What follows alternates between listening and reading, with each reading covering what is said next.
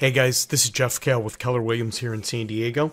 And if you're like a lot of Keller Williams agents, you woke up this week and you lost all of your KW website Placester data. It's gone forever unless you pay Placester or you paid Placester to keep your website up. So I'm going to show you how to very easily get your data back. What you want to do is you want to go to the root of your domain, and that just means your URL. Make sure that there's not a trailing slash after the .com, otherwise it will not work. And you're just going to type the word cache, C-A-C-H-E, colon, enter.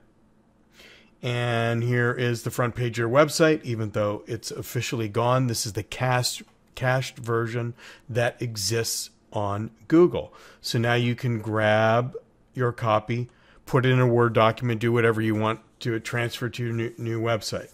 Now, in addition to that, you're probably going to want to save your subpages. So let me just go ahead and I'm going to click local vendors.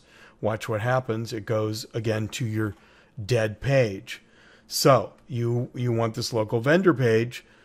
Go to the end of this specific URL, which directs to the vendor page. In this case, get rid of that trailing slash. Okay, otherwise it will not work. Then you're just simply going to go to the beginning of the URL and type C-A-C-H-E, colon, just like we did before. Push enter, and guess what? There's your page. All your links are working. You can copy that and put it into a document. I hope that this information helps you and saves you a lot of time and frustration, and make it a great day. Thank you.